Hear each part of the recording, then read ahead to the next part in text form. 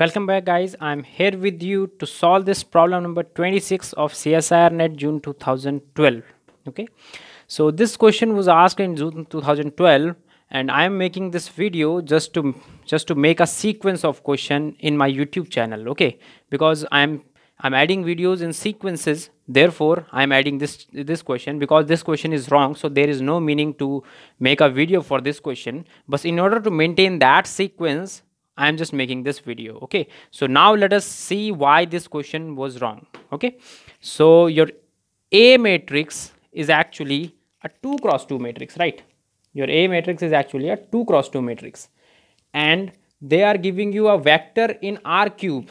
That means this V transpose is actually a vector of 3 cross 1. Okay, so now they are defining this symbol as the product of these three matrices.